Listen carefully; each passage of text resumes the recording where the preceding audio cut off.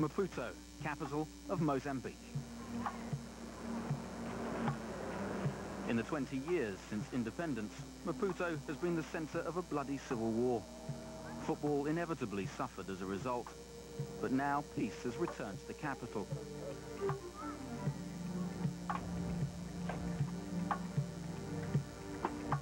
Maputo is home to one of football's all-time greats, and today, nearly 30 years after he retired, Mario Coluna is still revered in his home country. As a 19-year-old, Coluna was signed by the Portuguese giant Benfica.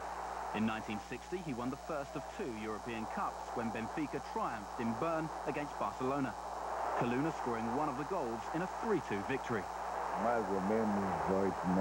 I was about 18 or perhaps 20 meters out from the goal. The Barcelona goalkeeper didn't think that I was going to have a shot from so far out. So that was what I decided to do. I hit the ball as hard as I could. The ball went so fast, the goalkeeper couldn't get to it. It was the 3rd goal, and it gave Benfica their first victory in the European Cup. Benfica were back the following year. This time, they faced the mighty Real Madrid at the Olympic Stadium in Amsterdam.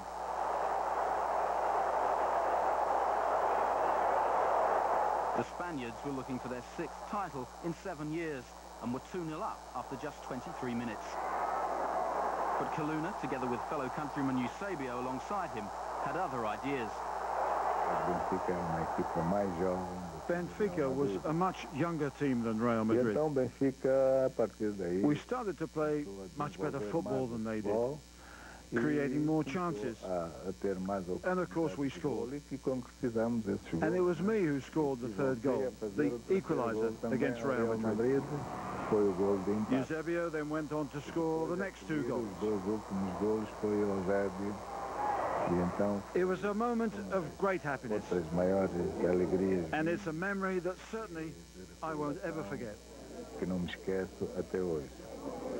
Benfica's remarkable 5-3 victory was one of the greatest comebacks ever seen in the European Cup.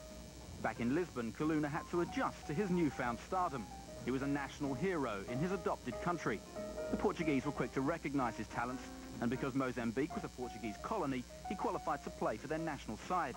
At the 1966 World Cup, the scene was set for Coluna to shine at the highest level.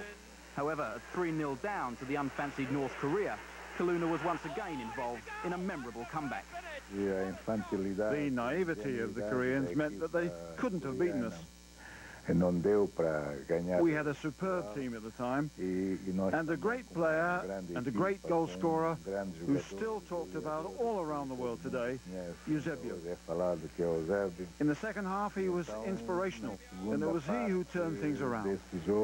He scored 4 of our 5 goals, and we went on to win, knocking out the North Koreans.